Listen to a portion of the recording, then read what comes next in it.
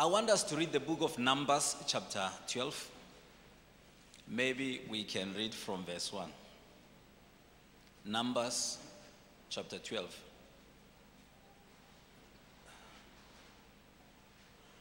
Let's read Numbers, chapter 12. From verse 1. It says, the complaint of Miriam and Aaron while they were at Hazeroth. Miriam and Aaron criticized Moses because he had married a Cushite woman. Verse 2 it says, they said, has the Lord spoken only through Moses? Hasn't he spoken through us too? But the Lord heard them. Verse 3 says, now Moses was very humble, more humble than any other person on earth. So immediately the Lord called to Moses, Aaron and Miriam, and said, go out to the tabernacle, all three of you. So the three of them went to the tabernacle. Then the Lord descended in the pillar of cloud and stood at the entrance of the tabernacle. Aaron and Miriam he called, and they stepped forward. Verse 6, and the Lord said to them, now listen to what I say.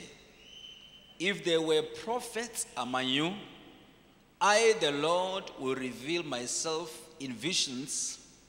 I will speak to them in dreams, but not with my servant Moses. All of my house, he is the one I trust. I speak to him face to face, clearly, and not in riddles.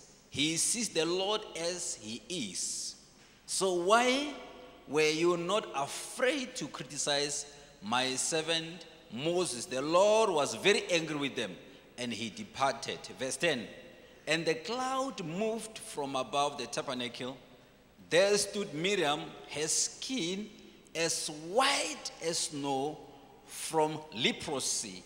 When Aaron saw what had happened to her, he cried out to Moses. Let's pray. Lord, we thank you for your word.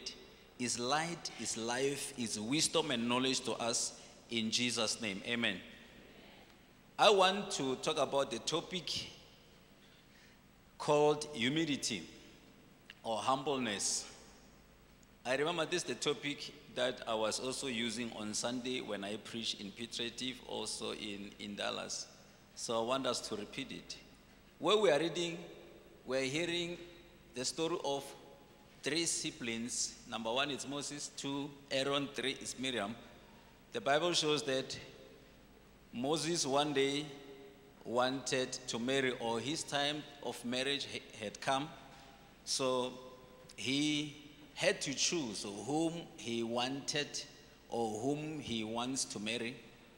So God said to him, he must not marry in Ethiopia or in Cush, because those people were not worshiping God. So the concern of God was, if he had to take a step of marrying one of the Cushite women, his problem will be idolatry, meaning he will end up worshiping idols. So if he marries someone wrong, his problem will be like the problem of many of us today, whereby we'll be moved from the focus of God and we start to focus on wrong stuff. So the Bible says God did not want him to marry anyone from Cush or from Ethiopia. So that also, Aaron and Miriam, they consent to it, to say it is true that our brother is not supposed to marry a woman of this nation. But when they are now, entering in the issues of Moses, the Bible shows that God was angry with them. So I had a question when I was reading this to say, God is the one who said Moses must not marry this woman. But now Miriam, who is the sister to Moses, and Aaron, the brother, they are also agreeing with God to say it is wrong for Moses to marry this woman. But now God is angry with them. So my question was that, why are now these people of God to be punished after they agree with God? And I realized that the reason was no one is supposed to help God. Hallelujah. The moment you involve yourself in the things of God wrongly, God will not agree with you. You'll get punishment. So when you read verse 3, it says, now Moses was very humble, and more humble than any other person upon the face of the earth. And it shows that the humility of Moses could not be compared to the humility of anyone on this earth. So Moses was the most humble man upon the face of the earth. So God says, with Moses, when I speak or when I want to talk with him, I come with him, we talk face to face. I don't use riddles, I don't use dreams or visions. I talk with Moses because he's humble, face to face. Ask someone and say, my friend, are you humble? So, because if you are humble, it means you are supposed to attract the presence of God in your life. You cannot say you are humble and you are still struggling with some other issues. Because Moses, the way he was so humble, God recognized his humility. He said, because he's so humble and there's no one like him, I'm going to give him grace that when I want to talk with him, I won't visit him in dreams, but I'll come to him face to face. Hallelujah. I don't know if it makes sense. So Moses was the man, if you remember, who killed, an Egyptian one day, but God could not even count that sin. God still said Moses is the most humble man. So when you read the book of Philippians 2, verse 5, Philippians chapter 2, verse 5, from verse 5, it says, you must have the same attitude that Jesus Christ had. Though he was God, he did not think of equally with God as something to cling to. Instead, he gave up his divine privileges. He took the humble position of a slave and was born as a human being when he appeared in the human form. So I'm reading Amplified. I want us to read the same verse in King James or New King James Version. Philippians chapter 2. Hallelujah. Let's read it from verse 5 again. It says, let this mind be in you. Let this mind be in you. Tell somebody, say, my friend, let this mind of Christ be in you. The mind of Christ was the humble mind. So the Bible said, let the mind of Christ be in you. Though he was God, but he never considered himself as God, but he humbled himself. And the Bible says, like a human being, like a bond servant, he never even wanted to think about the glory that he knew he left in heaven. So because of humility, he humbled himself. The Bible said he humbled himself to the death, even to the death of the cross. And by doing so, there's something special that happened to Jesus. If we can read further, let's read verse 7. It says, but God himself, he made himself of no reputation, taking the form of a bond servant and coming in the likeness of men. Verse 8 it says, and being found in appearance as a man, he humbled himself and became obedient to the death or to the point of death. Here the Bible shows us that if you are humble, you must also be obedient.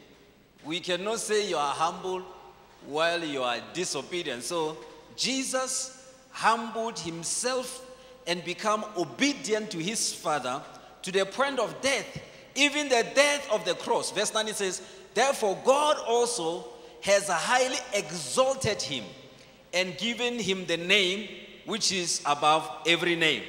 This verse, verse 9, normally is quoted by every Christian or every preacher. But if we look where it comes from the humility of Jesus. Jesus was not just exalted and lifted by God for nothing. There's something he did. he humbled himself, even to the death of the cross. Now the Bible said God saw that obedience, saw that action, saw that activity, saw that character in Jesus. This is the reason why God exalted him. The Bible said he exalted him and gave him a special name, the name of Jesus. Hallelujah. So the name of Jesus, if you read scriptures very well, you'll find that is the name of God. So God he took his name and gave it to his son Jesus after he saw the humility of his son. Hallelujah. Do I make sense? So when he was humbling himself, Jesus did not also know that he will be given the name that is powerful above every other name. He was just being obedient, obeying scriptures, obeying his father, obeying what God is telling him. So when he was carrying on doing that, God was looking at that activity and God was pleased in his heart. Ask someone and say, are you pleasing God in your heart or not? Because sometimes whatever we do, more especially in the church, you find that we do everything to please people. And God is not even seeing our actions. So here Jesus, whatever he was doing, he was making sure that he pleases his father. And when the father was happy with him, he gave him a special name. And after giving him the special name, he exalted that name. That every other name that can be mentioned must still be lower than the name of Jesus. Hallelujah.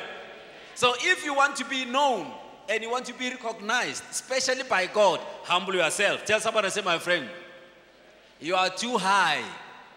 Go down so that God can work. Tell someone again and say, my friend, you are too high. Go down because God wants to work in your life. God cannot work if we are high. We have to be low so that himself, God, can come to our rescue and raise us. You know, there are people who raise themselves. That's why there's too much failure, too much competition, disappointment. Why? Because we raise ourselves. And there's a point whereby God must come in to humble you.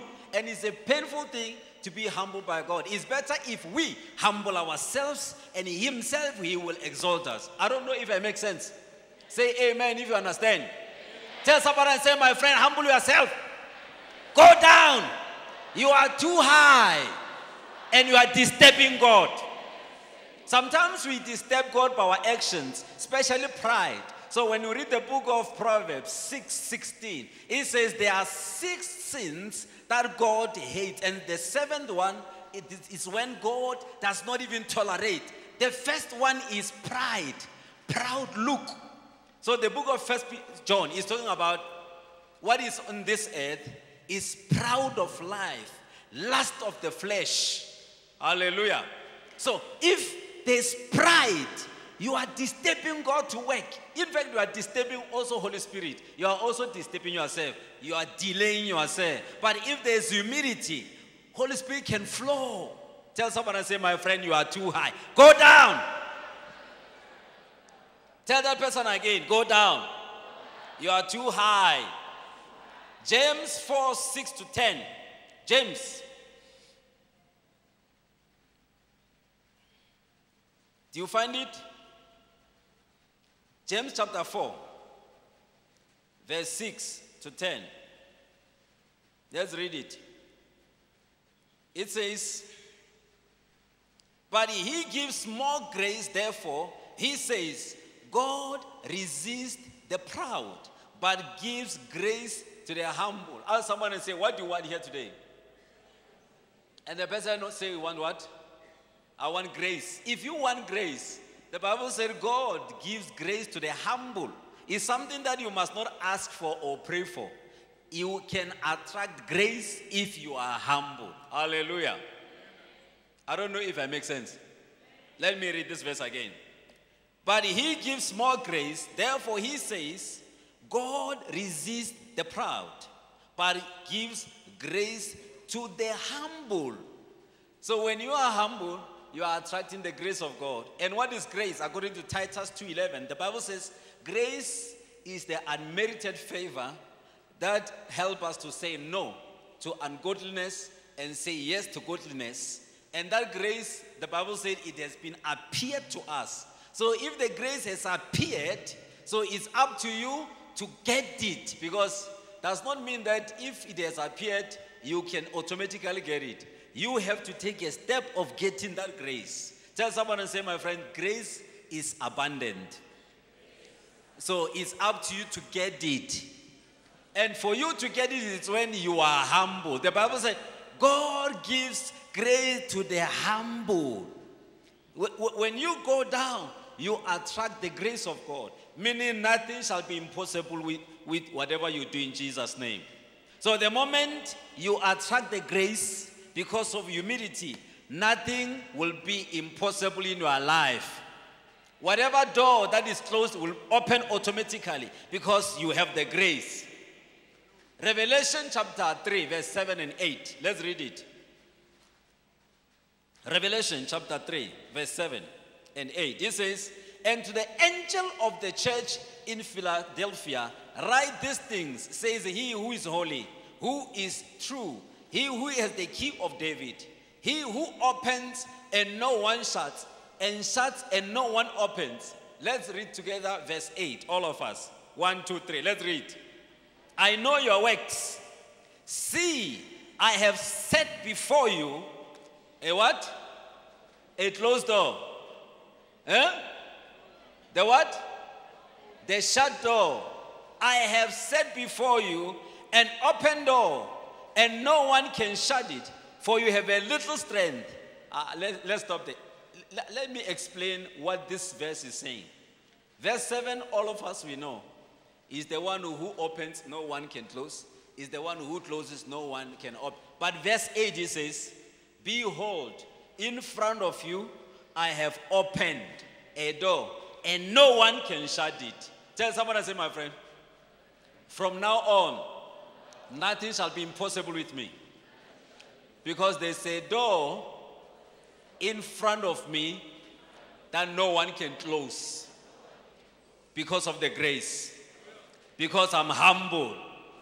Here, the Bible shows us that there is a door that God has opened. I want to relax and try to explain this. There are many doors that maybe Satan has tried to close. But this one, the Bible said, the door has been opened. And verse 7 says, the one who opens and no one can close it. So now that door is open. And that person who opened the door has the key of Israel, has the key of David. Meaning, the moment he opens that door, he locks it there at the opened, side. And he goes away with the key. Meaning, when you want to enter through that door, don't expect the closure of the door. You can go in and out without any argument or any trouble. Tell somebody, say, my friend, nothing shall be impossible. This is the assurity that when we are humble and we attract the grace, nothing shall be impossible. Why? There is a door in front of us. Not at the back or on the side. Where you are supposed to go, there is a door already open. I don't know if you are hearing. Where you are supposed to go, there is a door opened already. So it's up to you to enter through that door. And you take what belongs to you. Today we are going to pray a simple prayer. Lord, make me humble, and I want to take what belongs to me. Hallelujah. I want to read this verse again. And I know your works. See, I have set before you an open door, and no one can shut it, for you have a little strength. The Bible said we have little strength. Meaning, there are doors that we cannot open with our own strength. Because maybe the door is too hard to open. So, Jesus promised that the door is open. Because you have little strength, so I will open for you. In fact, I have opened that door for you because you have little strength. So, Jesus knows your weakness. That's why he will open doors for you.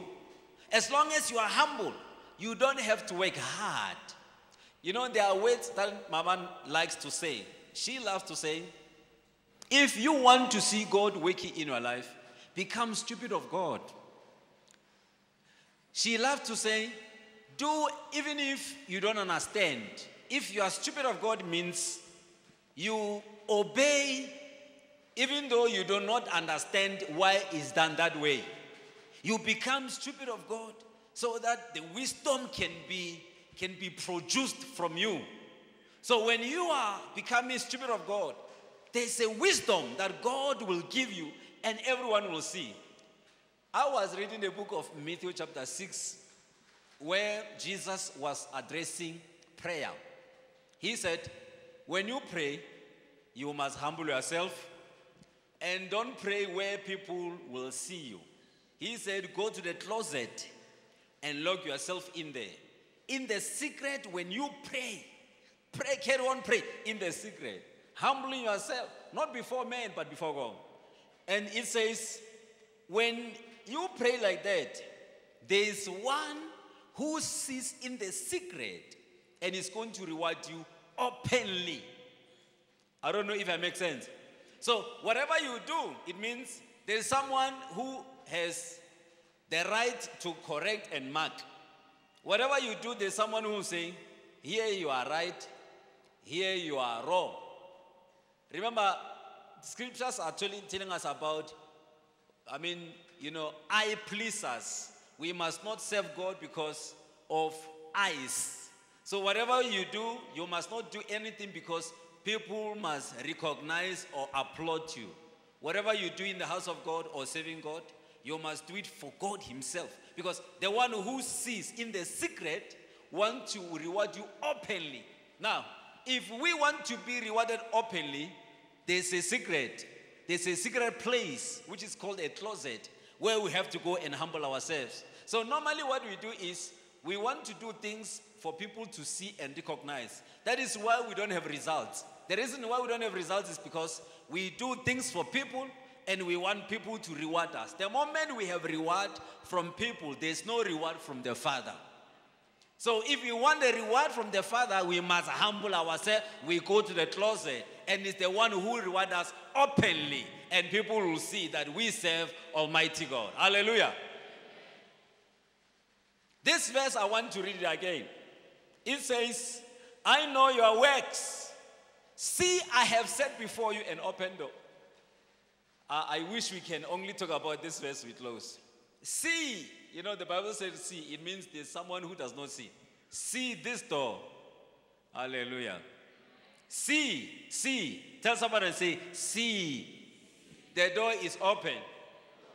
And you are still this side complaining. See. Tell the person again and say, hey, see. The door is open. Enter there. Hallelujah. See, the door is up in front. I wish here Bible can tell us how far is the door. But the way it is explaining, I think is clear. In front. Not here, in front here, the door is open. In front of you, there's a door open. In front of you, there's a door open there. There's a door open in front of you. See it. See that door. Ask someone and say, are you seeing this door? And the answer is, I'm not seeing it. So when you go back to the book of Genesis, talking about the humble man also, who was righteous. Noah, the Bible said by his time, people were marrying, enjoying, having feasts, having parties, and he was busy obeying, humbling himself, doing what God told him to do, building an ark, and others were laughing at him. So from the first day when the rain started to fall, people were expecting to say, it means this year is going to be a very big harvest because it is raining. So when now they start to see the ark rising with the water, they were starting to worry I believe others were running to the ark for him to help them to carry them inside. And little did they know that the key has been taken by God. And the key is in heaven. Hallelujah. So it means if you wanted to enter into the ark, you must first go to God and ask for the key and come and open. So even now, you find that there are doors opened, but we don't see them. That's what the Bible says, see this door. Tell 3 people and say, my friend, see the door. 3. See the door. See this door. I don't want to talk about more spiritual, because if we talk about spiritual doors, we never understand. See, this door is open. It can be a door of business, door of breakthrough, door of finance, door. See this door. See it. Are you seeing it? You are lying. Are you seeing this door? Say amen if you are singing. Amen. Proverbs 22:4. Proverbs chapter 22, verse 4. Let's read. By humility and the fear of the Lord are riches and honor and life. Let's read again. By humility and the fear of the Lord, they are what? Riches, they are honors, or honor and this life. As somebody said, do you want to be rich? And the answer is, humble yourself. If you want to be rich, humble yourself. The Bible said in humility, there are riches, not one richness, but riches. Means you can't count them. They are uncountable. You cannot count and finish them. There are riches in humility. They are what? And honor and life. So if you want to be honored and you want long life, you want riches, the secret is in humility. Humble yourself before the mighty hand of God, and he will raise you by the due time. The problem is we want to be raised tomorrow and today because we want to show people that we are powerful, and it's not necessary. It is very much important to wait upon the Lord until he raises you. The Bible said by due time, meaning by the time and the season of God. Remember, God does not go by our own times, but he always goes by his seasons. So if we relax in the Lord, God is the one who will raise us by due time. Tell somebody, say, my friend, there are riches in humility. You know, I was reading this chapter, Deuteronomy chapter 8. Yes, I'm sorry to give you so many scriptures. Chapter 8, I was very much concerned to say, why is it happening like this? Verse 2, it says, and you shall remember that the Lord your God led you all the way this 40 years in the wilderness to humble you and test you. Are you seeing that verse? To know what was in your heart, whether you will keep his commandments or not. Verse 3. So he humbled you, allowed you to hunger, and fed you with manna, which you did not know, nor did your fathers know.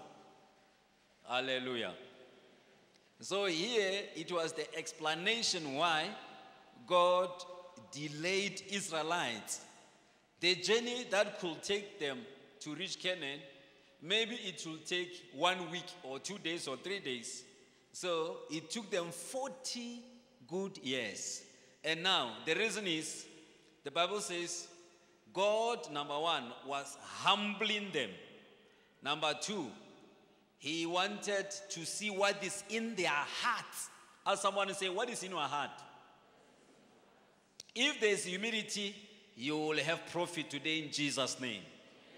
So he said, he humbled you and he delayed you so that you can produce what is in your heart, whether you shall be able to keep his commandments or not. So verse 3 says, he humbled you and allowed you to hunger. Yeah, I'm satisfied. He humbled you and allowed you to what? To hunger. And when you are hungry, he brought manna that you didn't even know. And your forefathers did not know this manna. Amen. The reason why I say I'm satisfied is because sometimes when we are hungry, we are suffering, we are struggling, there are things we need in life, we don't reach, we don't get them. We start to complain thinking maybe it's a demon or it's Satan. So I think this verse is answering those questions. He humbled me, allowed me to hunger so that he can feed me. You know, I think here God wanted to prove himself to say, in fact, you Israelites, you trust so much in yourselves, and you also trusted Pharaoh too much that you forgot that I'm the God and I'm the one who called you by my name. So now, when he said, I'm humbling you, he said, I also wanted you to hunger so that I can provide, and you forget all this meat you used to eat when you are in Egypt. You know, there are some meat that people can give you. You find that it's an old meat, that the meat is being cooked nicely. They put spices, but the meat is rotten. So here God was saying, the reason why I wanted you to hunger is because I wanted you to produce what is in your heart. And I wanted to see if you'll produce the right thing. I wanted to check your heart. Tell somebody, say, my friend, God is checking your heart today. God is checking our hearts today. God is checking I'm telling you, God is checking our hearts. Because, you know, if you remember what Jesus was saying about the heart, he said, what is coming out of the heart is malice, is adultery, fornication, and all sorts of stuff. So it's when they blamed him, when they saw his disciples eating without washing hands. So they say, Jesus, we have a problem. Your disciples are breaking the law of the elders. So they start to eat without washing hands. So Jesus was saying, but is there anything wrong? They said, yes. The wrong thing is, we know everyone everywhere, before you start to eat, you must make sure that your hands are clean. Jesus said, those are the traditions of your elders, but it's not the law of God. The problem is, you are living the law of God and holding on to your own traditions. So Jesus said, it's not what you eat with your hands that will make you dirty, but what comes from the heart. What comes from the heart is the one that makes you dirty. Your heart is full of anger. Your heart is proud. Your heart is full of malice. Your heart full of covetousness. Tell someone saying, check your heart. Because God wants to know what is in your heart. That's why He's humbling you. You know, sometimes you can pray and fast and cry to God, Lord, I want this blessing. I want that. You find out God say, no, not now. Why? Because I still want to humble you. I still want to see what is in your heart. I still want to make sure that my command is in your heart. Because if you get that miracle fast, you find that there's pride now, and you will fail to worship God. You think maybe it's your ability, it's your intelligence, it's your knowledge that brings that place. So now God said to Israelites, no, I humbled you. When I took you all this long road through the wilderness, I was humbling you. Number two, I wanted to see what is in your heart. I love it. Ask somebody and say, what is in your heart? And then the person is saying, what? It's anger, worries. It's what? Adultery, lust. So God wants to know what is in your heart. In fact, it does not mean that God does not know what is in your heart. He wants you now to show the actions of what is in your heart so that people can see what you carry in the heart. You know, sometimes, we come to church carrying the heavy heart, and we claim that we are Christians, we worship God, we are going to heaven. So, but the moment problem comes, or the moment someone starts to insult you, you start to show what is in your heart. Hallelujah. So God wants you to show what is in your heart so that people can know what kind of person are you, whether you are keeping His command or not. When you are hungry, what are you saying? You end up asking from neighbors. You end up going to the street to ask. And that's what God wanted to see. Because God wants to see what is in your heart. Ask 3 people, my friend, what is in your heart? What is it? 3 people. How do you ask 3 people when you are sitting? Ask 3 people, what is in your heart? Because God is concerned about your heart. What is in your heart? Ask someone again, what is in your heart? What is in your heart? I think our hearts are very much important before the living God. Hallelujah. He humbled you and he allowed you to hang. Ask somebody and say, are you not hungry? What did you eat? If you are hungry, you don't have food, thank God. Maybe it's the will of God in your life. Because God is trying to check what will happen after this hunger. Because God wants to feed you. You know, sometimes we are full, our stomachs are full because of wrong things, wrong food, evil food that we also eat in the dreams. So God wants to clean that stomach so that he can feed you. And when you are fed by God, that flow will never stop. That flow will never stop in Jesus' name. Prophet Elijah is a practical example of what God was doing. One day, the Bible shows that he was staying at the mountain in the cliff. So the water he was getting was from a brook. So after he proclaimed that there will be famine everywhere, even that brook that he was trusting that he was getting water from, the Bible shows that it also dried up. And he did not have food. So God had to send birds to feed him, to humble him. Remember, Elijah is someone who was running away from the will of God. So God wanted to humble this man. He said, you know what? What you must do is you must not stay with people. You must stay in the mountains, in the wilderness, like what happened to John the Baptist. So when he was staying there, one day God said to him, you know what? No more food for you. And the person who is going to give you food does not even work.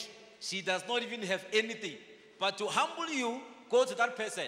That person is in Sidon, in Zarephath. The Bible said he took a journey to go to Sidon. The moment he reached the gates of Sidon, she found a woman who was a widower. She was trying to collect some sticks. Collecting sticks, it shows that the woman was really poor because she was supposed maybe to switch the stove on in the house. So it means she has to first collect sticks to make fire and start to cook. Hallelujah. So she's collecting sticks so that she can go and make fire. So Elijah came and said, what are you doing here? She said, no, I'm just trying to get these sticks so that I can cook. And I have small flour in my house. And that flour is only enough for me and for my son. So the man of God said to him, no, you know what you must do? Go and prepare everything, cook, but the first person who is supposed to eat is me. And the Bible shows that the woman was so confused to say, how can I take the last meal for my son and for myself and give it to this man who is a stranger? But he first said he must give him a water.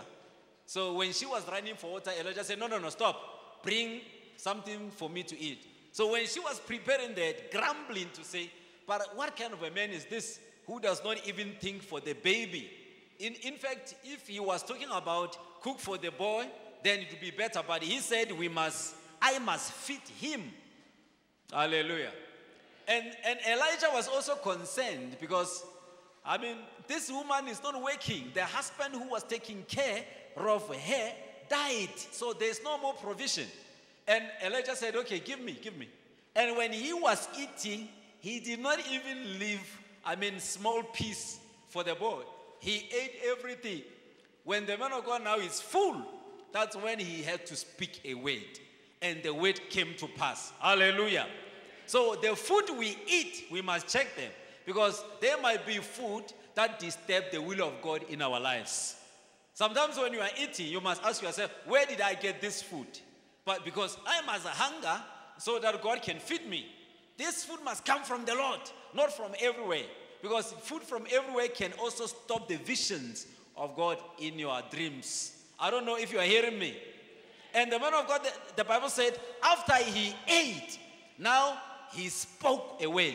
And the word came to pass. Remember, Elijah is someone who will speak things that must come to pass. You like it or not.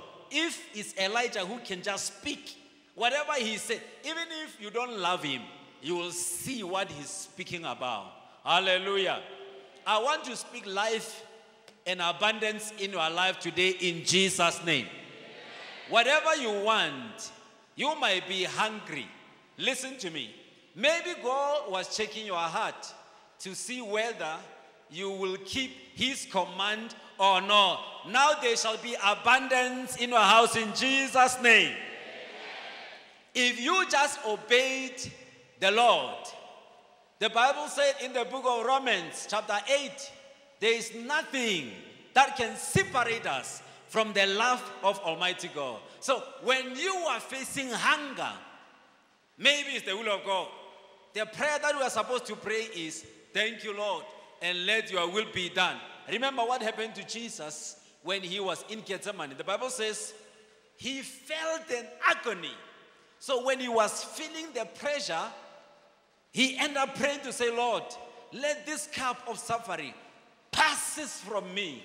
From there he said, no, but I came for this cup. He said, Lord, let your will be done. And that's how Jesus now was given to soldiers by Judas Iscariot, and he was killed. So after he prayed the prayer, the Bible said he was strengthened again. So the book of Matthew 4, when Jesus was tempted by Satan, the Bible said after all these three temptations, he stood his ground and the angels came and strengthened him because of his humility. I'm seeing angels coming to strengthen you in Jesus' name. You shall never feel weak again in Jesus' name. That weakness, God is bringing angels to minister to you in Jesus' mighty name. I'm hearing financial breakthrough. Financial, receive it in Jesus' name. I'm hearing finances. If you need those finances, say, I take it 3 times. 1, 2, 3. Your cup will never run dry again in Jesus' mighty name. You just have to humble yourself. You go down. You obey what you have been taught. Hallelujah. When you do that, God will show up. God will show. If you understood what I was reading here, this Deuteronomy chapter 8 verse 3, it says, God humbled Israelites and he allowed them to hunger so that he can feed them. All this suffering that you faced, it was good because it was separating you from wrong people so that God can feed you. So you shall be fed by God in Jesus' name. And when God is feeding you, it shall never run dry in the name of Jesus. I don't know if you are hearing me. People promised you jobs, but they never gave you that job. People promised you marriages, they never came. So you were waiting for this time. Where is God who shall show up and provide in Jesus' name? So when it's God working in your life, it can look like it's gloomy. It can look like it's dark. But there's a door open right there when you are seeing something like darkness. Don't worry. There's a door open there. You must just take 2 steps. Tell somebody, say, my friend, I'm taking 2 steps forward. And as I'm taking 2 steps forward, I will be able to see this door. Sometimes the problem is we are sitting at one place and we are enjoying to be in that comfort zone. Tell someone and say, get out of that comfort zone. And take 2 steps ahead and see what God has done already.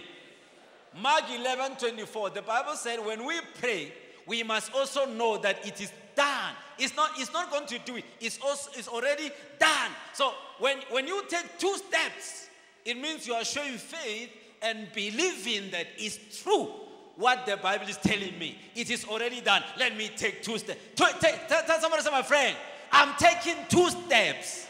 And I will see this door open in front of me. And I will take what belongs to me. If you understand, shout hallelujah. Hallelujah. So you were humbled by God so that God himself should be the one who must feed you. As long as you are being promised by people. You know, people are full of promises, but empty promises. So God, the Bible said the promises of God are yes and amen in Christ Jesus. So whatever he promised to do, he will do it. He's going to do it today for you in Jesus' name. I'm seeing people who are blind. God will open their eyes in Jesus' name. The right ear is blocked. God is opening that right ear now in Jesus' name. If it's God who heals you, you will be healed, and there's no more sickness in your life in Jesus' name. Do not seek things from people, because people will promise and they cannot fulfill their promises.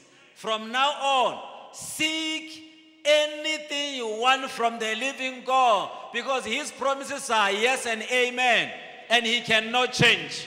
The Bible said he's not the Son of Man who changes his mind, and his gifts are without repentance. So when he said, I will do it, he will do it for you. He cannot change. People will promise and change and give you reasons and excuses. Sorry, I was late, and sorry, But when God says, I'm coming at 11 o'clock, you are going to find him there if you are late, and God will do it for you. There's no more failure. There's no more failure in your life. No more failure in your life. No more failure in your life. No more failure. Tell 4 people and say, my friend, I shall never fail again. I shall never fail again. God is on my side. I will do my part so that he can do his part. And my part is humility. You know, humble people, they love to be quiet because they don't want to prove a point. And they don't want to speak for themselves because they understand this God they trust, that he's the one who must speak for them. Are you hearing what I'm saying? Tell 3 people again now and say, my friend, I will never lack anything from now on. I will do my part, and he's going to do his part. I will humble myself, and he will show up. Colossians 2:18. Colossians 2:18. Let no one cheat you of your reward, taking delight in false humility and worship of angels, intruding into those things which has not seen, vainly puffed up by his fleshly mind. Here we are hearing that though there is humility, but there is also false humility, whereby people proud themselves and also to try to say they are the ones who are able, and they are worshiping angels. They are worshiping the creatures of God. So the Bible says we must not be like them. We must not be like them, meaning we must not be fake. We must not be wrong imitators. When we say we humble ourselves, we must mean it with all of our hearts. Because this wrong humility here leads to distraction. Hallelujah. When Jesus was addressing about 2 roads, one going to destruction and one going to life, he said, you enter through a narrow gate. He said, but that road to eternal life is difficult. And the road to destruction is wide. Even the gate is big and beautiful. He said, but don't be fooled by your eyes. Enter through a narrow gate. It's a command. The command is enter through a narrow gate. Humble yourself. You know what it means? It means when the gate is narrow, don't check your size and check the size of the gate. You can enter. Enter through there and you'll see what will happen. So he said, but remember, that road to life is not easy. It's difficult. And the reason why it's difficult is because you must be discouraged to think what you are going through is not a normal thing. But that Deuteronomy 8 verse 3, it says, God allowed that difficulty to humble you, for you to be hungry. Hallelujah. When you are hungry, Matthew 5 is talking about those who are hungry for righteousness, and those who are thirsty for righteousness, they shall be filled. The reason why you are not filled is because you are not hungry. As somebody say, are you hungry today? If you can hunger, God will come and feed you, and you shall be fulfilled. You shall be full, and hunger will never come close to you again. Hallelujah. Are you listening to what I'm saying? So the moment we are hungry for God, God will come to the point of our need in Jesus' name. Let me tell you something. In fact, I want to tell you what I'm hearing. Too much of breakthrough is for people who are humble. Let me repeat myself. If you want God to lift you, go down. Go where? Down. Because if you are too high, there's no more room for you to rise, because you have reached the ceiling. So if there is any kind of elevation, there's no more room for it, because you have reached the ceiling. But if you humble yourself, there's always enough room for you to be lifted. So you must allow God to lift you by showing humility. Are you hearing what I'm saying? From now on, what you do is, I humble myself, and I'll be able to be lifted. So the book of 1 Peter is talking about 5:5. It says, humble yourself under the mighty hand of God, and resist the devil, and devil will flee. That verse tells us that if we say we are able to resist Satan, to show him where he must go on our own selves, we will fail. And the only way for us to show Satan where he belongs is only when we are humbling ourselves under the mighty hand of God. And when you are humbling yourself like that, the Bible said, you will resist him and he will flee. You know what is fleeing? Is to fly away with a high speed. And possibility is he will fail. He can take time for you to come back to you. But if you still have pride and sometimes you doubt, you fail to humble yourself, you will cast him. He will just jump over to that side and still jump back. But if you humble yourself, the Bible says you will resist him and he will flee. Hallelujah. So if you want him to go, humble yourself. You know, humility, it's one of the fruits of the Spirit that is written in the book of Galatians 5. You read it from verse 22. When we don't humble ourselves, it means we say we are able on our own, meaning we don't need the help of God. But if we humble ourselves, we are totally depending on him entirely. We are surrendering our will to him, and he will come at the point of need. Meaning your life now will entirely be the life of Jesus. Remember that verse that we started with? It says that Philippians, take this mind of Jesus. Take the mind of Christ. Jesus knew himself that he is the Son of the living God. And Jesus knew the glory that is waiting for him. But he decided to agree to be humiliated.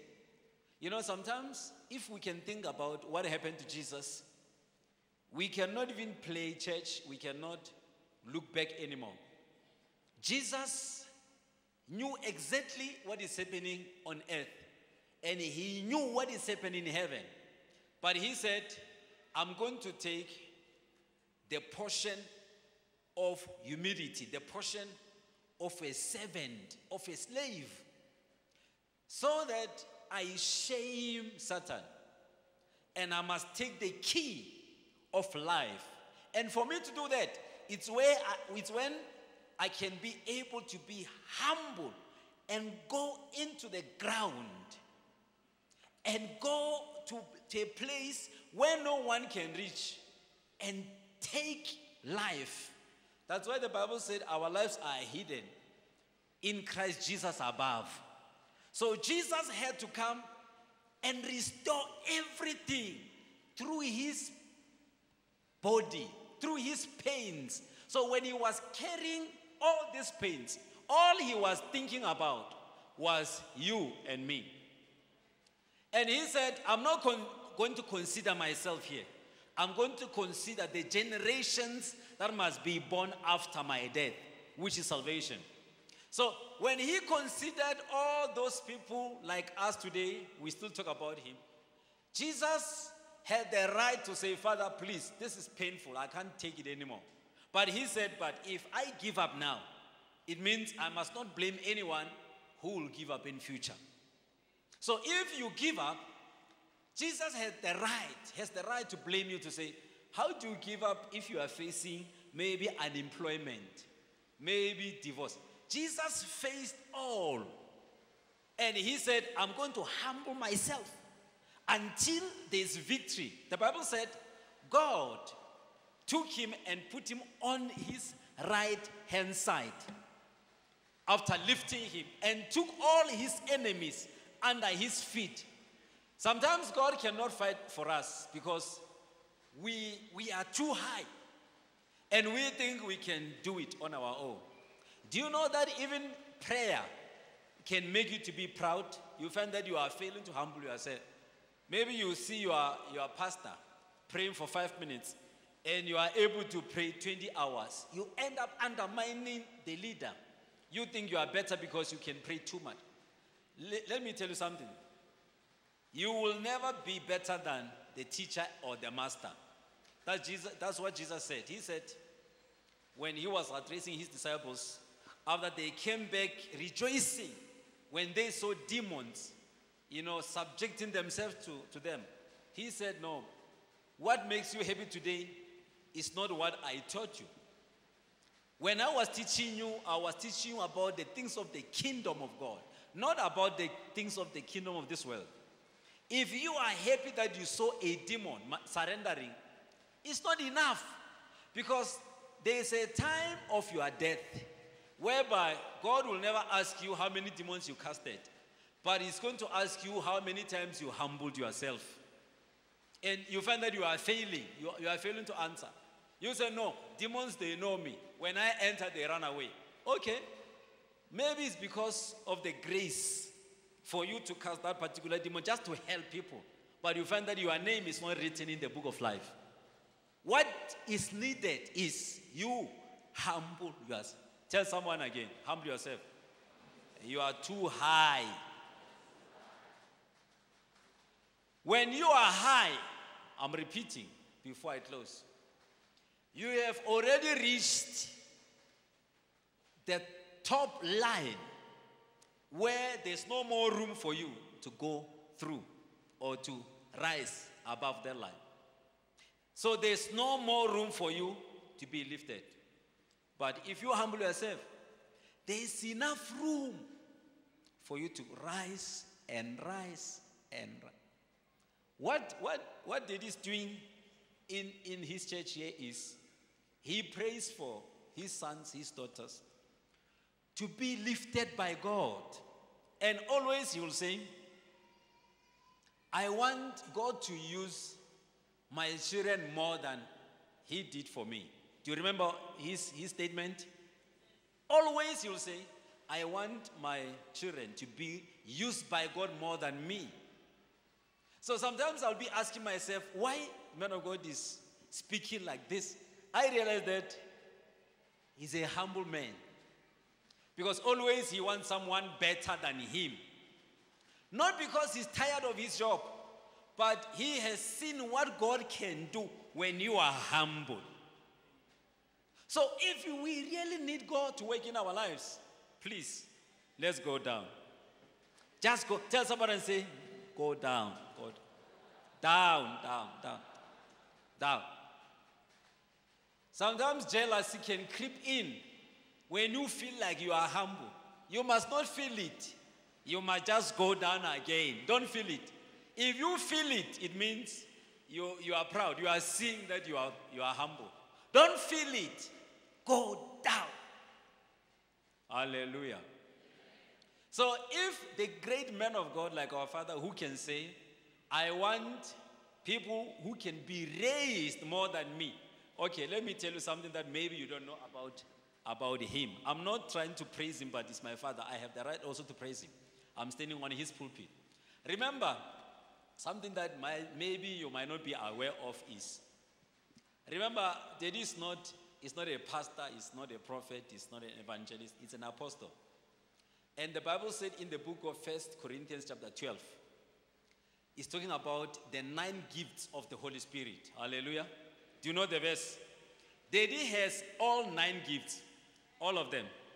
So if someone who has 9 gifts of the Spirit can say, I want someone who can be used more than me, what is he expecting?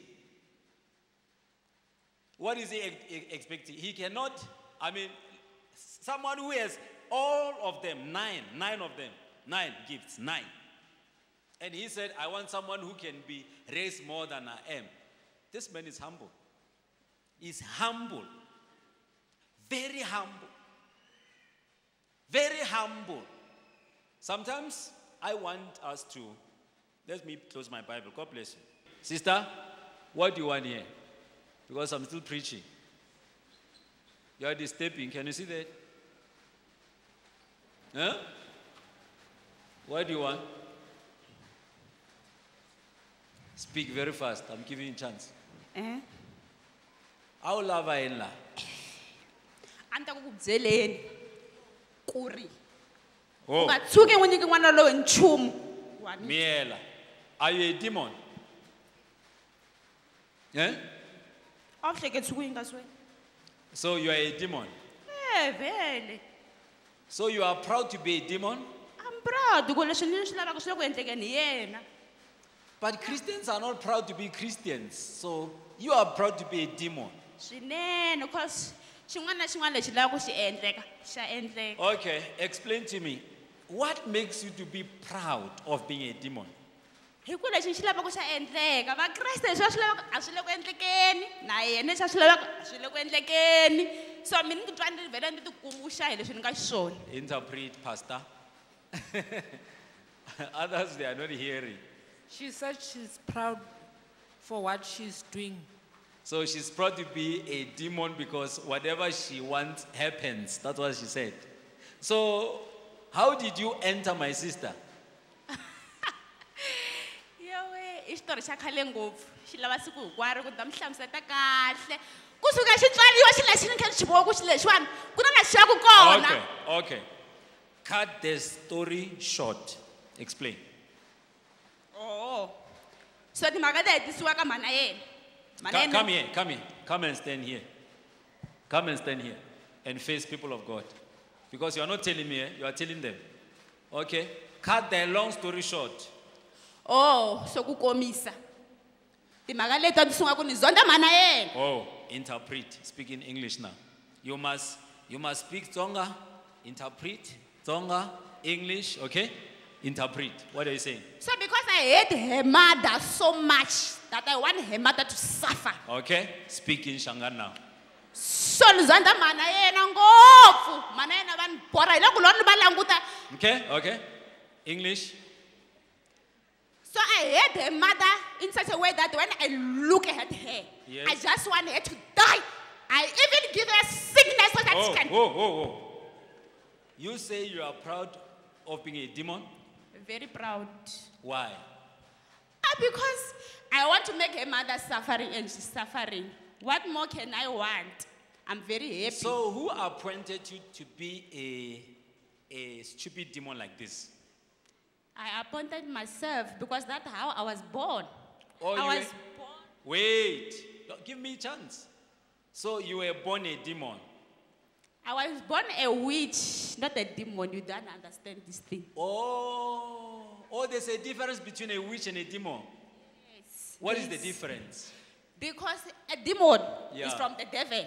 And the And witch? a witch. I was born in a family of witches. So they initiated me. Stop. What is the difference between a demon and a witch? A demon is from the devil. Yes, stop. Yes. A demon is from the devil. And a witch is from? You are born a witch. Your parents will give you are to not birth to you answering me. as a witch. So a demon is from Satan. And a witch is from? You are born a witch. Or I'm not sure how, but I was born this way. Or you were born this way. Yeah. So you don't want to change For what? for Jesus. No. Why must? I'm making her suffer.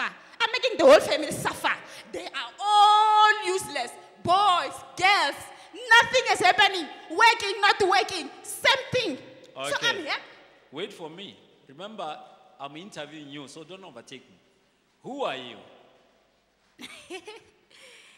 So I married into the family. So I'm not sure how to call it, but father's brother married me, not knowing that I'm a witch. So when I got to the family, Yeah, you are really contradicting yourself. Okay. Now, what have you done to this girl? I make her useless. How? She's very clever. She was supposed to be a municipal finance. She's done a diploma in municipal finance. Okay. And before that, Okay, okay. So now, leave her. no, I'm not going anywhere. Remember, I'm not asking you. I'm telling you. Leave her. I've been sitting in this child for the last 31 years. Oh, she's 31. Yeah, she's 31. Now, I'm taking 1 day. In fact, 1 minute to remove you. Come out. Where am I supposed to go now? You go where you will choose to go. I'll have nothing to do because she's my mission. I'm always behind her. I feed her at night. Every night she'll pray. I feed her. She'll pray again. She'll feed her. Listen. Leave her now. In Jesus' name. Out!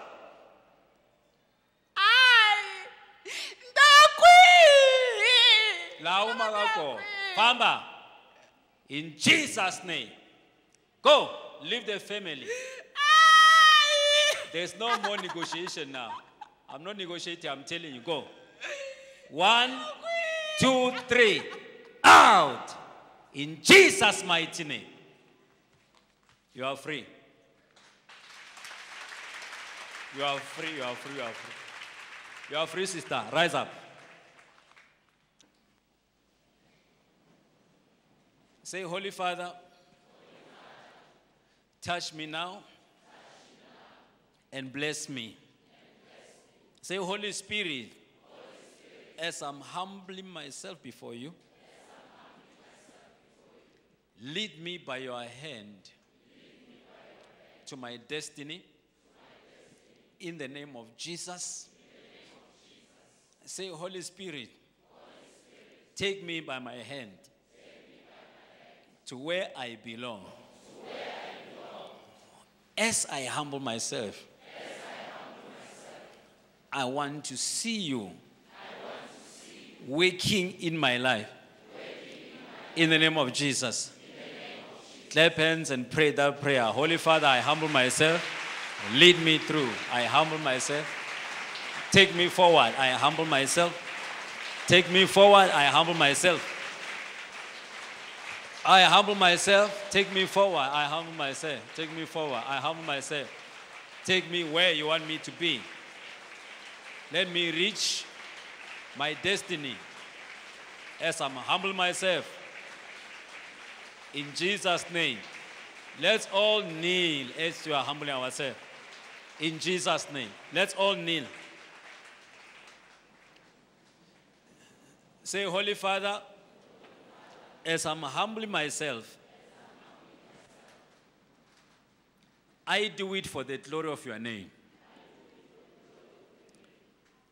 And I want to produce what is in my heart. I want to produce humility. Say, Holy Father, I'll never answer for myself, but I will allow Holy Spirit to speak for me. I surrender all in the name of Jesus. Pray that prayer and say, I'm humbling myself, Lord. I'm humbling myself, Lord, and I need you in my life. Pray. Father, thank you for this opportunity. We are humbling ourselves before the holy throne of God. We know that it's not possible for us to be lifted except when we can humble ourselves. You are ready to raise us, Lord, because we are humbling ourselves. We know that, Holy Father, you are always there for us. Father, I pray that you forgive us of our ignorance. We humble ourselves today. Mighty Jesus, for we need you. We need your hand upon our lives. We need your hand, Lord, your ability to be our ability. In the name of Jesus. Pray and clap hands and thank him for he has done it. Thank you, Holy Jesus. Thank you, Holy Father. We need to be fed by you, to be led by you, as you are humbling ourselves. We may stand on our feet and praise him. Stand on our feet and praise him now. Clap hands for him. Praise him, praise him, praise him. Clap hands for him. Thank him for what he has done. Thank him for what he has done. Thank you, Jesus, for what you have done. In Jesus' name. I just heard that Prophet Sandile, where are you, sir? Are you here? I heard about Prophet Sandile. I must give you this prophecy. Stop there, sir. God bless you. I heard that you'll start to travel also. And wherever you go, you must glorify the name of the Lord. Amen. Don't compromise. Because sometimes you find that some others, they will invite you for money. Yeah. Don't agree to it. Go only when God tells you to go. Amen. If you don't feel like it, don't go. Even if they promise money, because it's like there are people who want to destroy the gift in your life. Amen. So because I'm seeing you traveling, going somewhere. Amen. So this grace of traveling has come to you. Receive it. Amen. In Jesus' name. Take it now. Take it now in Jesus' name. You'll travel, but be careful. Don't just take any invitation. Amen. Check if the invitation will glorify the name of the Lord or not. Amen. Do you hear that? Amen. This is the grace for you, my brother. Shake my hand. In Jesus' name. Receive it. Take it. In Jesus' name. You are blessed. You are blessed.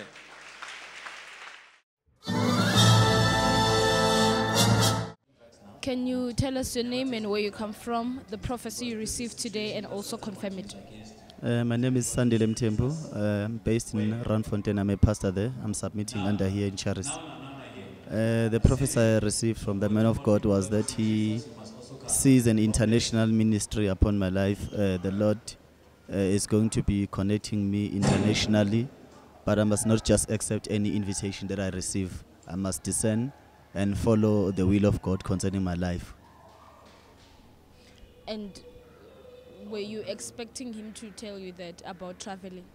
Yes, because I think before he even spoke about it, as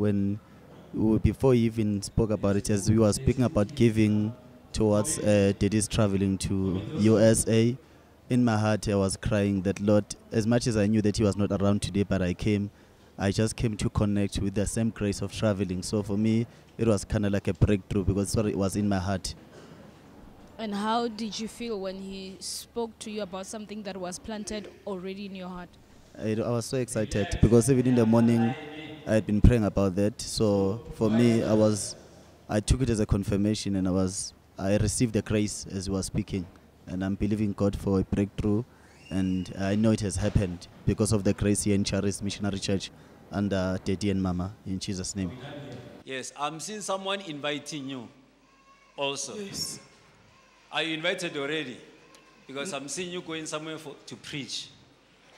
No, no, I'm not You invited. haven't got the invitation letter yet. No. I'm seeing you traveling, Thank you, Jesus. but it can also be a temptation.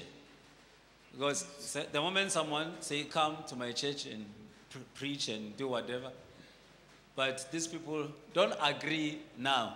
Amen. Check first and pray. Amen. If it's possible, you can come and ask Mama Oded, because this one, they can misuse you. You find that they are misusing the gift. Amen. And from there, they attack you. It can be an attack. Receive the grace to conquer. Amen. Take it. In Jesus' mighty name. Receive. You are blessed. You are blessed. And I heard, where is she? I heard about, you are worried about, like, your family. It's like, I don't know what is happening in your father's house. I don't know. It's like you are praying too much. Are you the only one who is born again in your mother's? Yes, in house? my mother's house, I'm the only one You are who's the only one following the who true is gospel. following the true gospel. Yes. Because I heard that you are worried about your mother's house, and Very you are much. praying. You are praying. This is the Very reason much. why all these spirits are coming to you to attack, Yes. so they can cancel this light. You are the light of the family. Amen. Touch your eyes. Rub your eye. Rub your eye. In Jesus' name. You are blessed. God bless you. God bless you. I'm only ministering by the grace of God. Remember, she's my sister in the Lord, as she's this daughter, like my brother there. Yes. Lift your hands and say, Holy Spirit, touch me today. And bless me. In Jesus' name. Why is like now I'm concentrating on one person? I'm also hearing that you receive a better car very soon. I'm seeing a better car coming to you. Thank you, Jesus. Thank you, Jesus. It's like I'm concentrating on one Jesus. person. Thank you, Jesus. Receive it. Receive. This Oh, guy Jesus. will glorify God. Eh? Oh, Jesus. There are people who undermine. Oh my God. God is lifting this lady. God is lifting you, my sister. Jesus. God is lifting you. Oh, Jesus. God is lifting you. Oh, Jesus. God is lifting you. God bless you. God bless. Clap hands for the Lord. Thank you, Jesus. In Jesus' name. Amen. We may be seated. Can you tell us your name, where you come from, the prophecy you received today, and also confirm it? My name is Pastor Sitlodi. I'm from Pretoria. The prophecy that I received was people are undermining me, and he's seeing the spirit that is fighting my mother, that I'm very worried about my mother.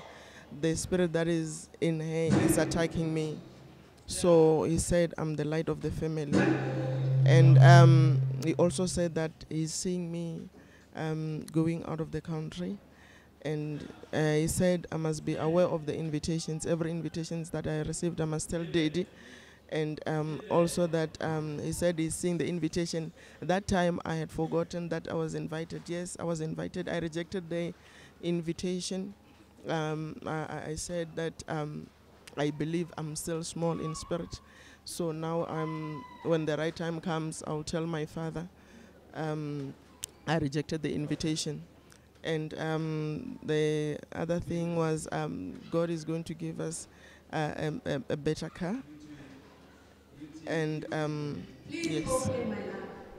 And the issue of you being the only person in your mother's side who follows Jesus, the true way of God, how did it affect you knowing that you're the only person and you're a servant of God as well, and you want change in your family, but it was not happening? It had brought a lot of challenges in my life because I have faced rejection in the family because of that. That why am I taking that way and not that other way? And I've also, they also thought that I'm making myself to be better.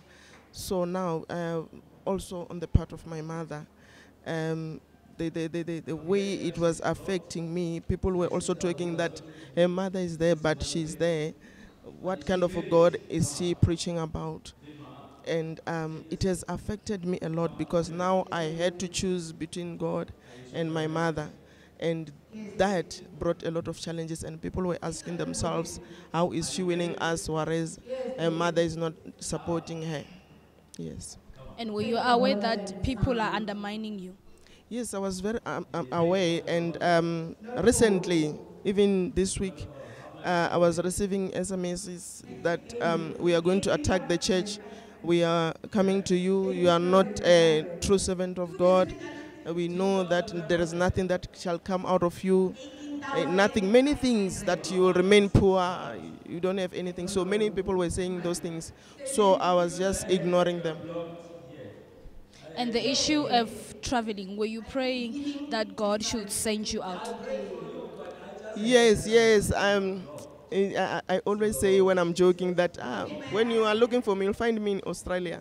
So this thing, I was saying it jokingly, but it's my faith that I'm going to travel. So this thing, when I was young, I used to see myself traveling. So I believe when he said that, even they also said, I'm going to travel. We're going to travel with my husband. So yes, it was a confirmation, and it was also our prayer that God may take us outside. And how do you feel for the mere fact that the man of God told you would travel, told you you're the leader in the family, and also God is going to shame your enemies by also blessing you with a car, a better car? How do you feel? I feel so humbled because the thing that I was saying, kept on saying was, Lord, who am I that you are so mindful of? Who am I that you are so mindful of? I feel so blessed, the grace of God, you know. I'm humbled. That's what I can say. I'm so humbled. We give you, we give you, we give. Oh, glory. We worship you.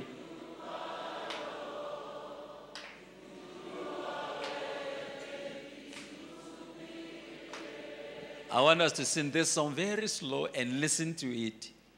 We give you all the Lord. We worship you, for you are worthy to. Did we hear it? We give you honor, we give you all glory. We worship you, for you are worthy. We give you, we give you, we give you all the glory. We worship you. You are worthy to. We give you, we give you, we give you all the glory, and we worship you, for you are worthy to. We give you, we give you, we give you all the glory. We worship you.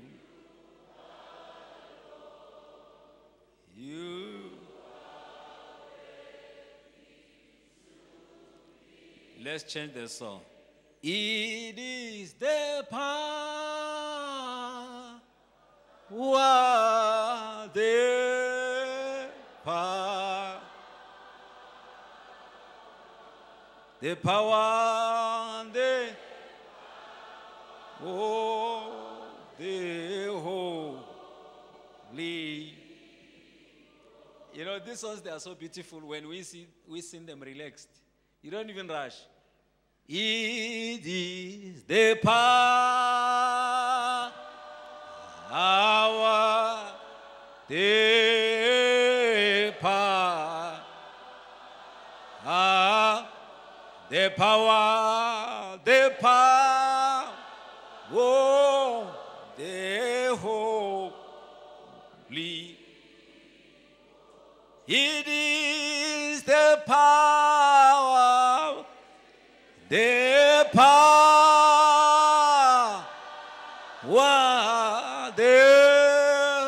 the power, the power, the power of the holy. It is the power, the power, the power, the power, the power, the power, oh, of the whole.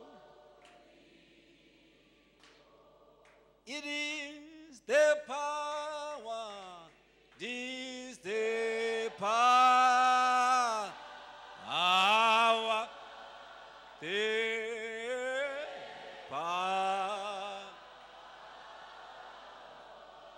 the power, the power, oh, the whole. Let's sing the song that Daddy loves so much. You know the one that he loves, the baby song. You remember the song?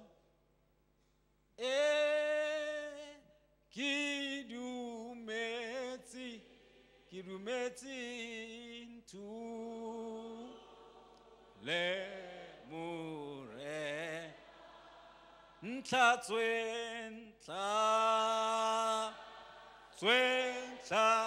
kudi sise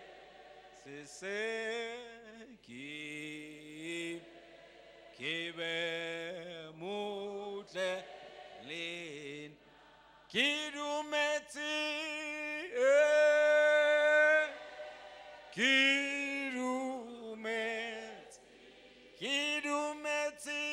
into lemurena tla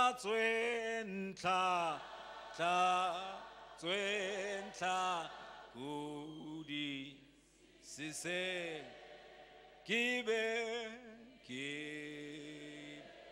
kibe mun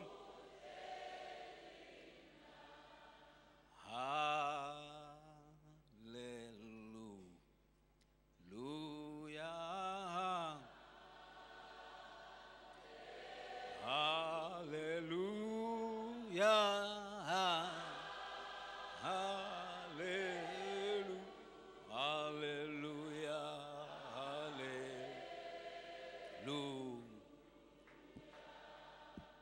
hallelujah, hallelujah,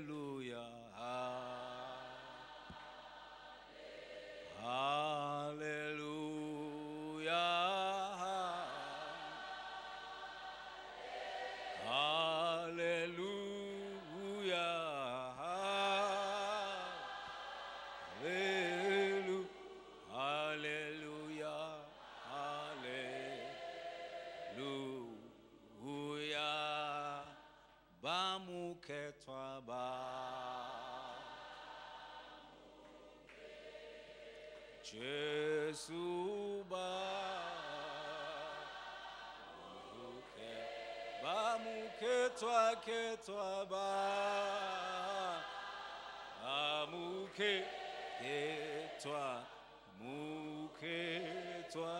ketwa kabarendwe kabarendiwe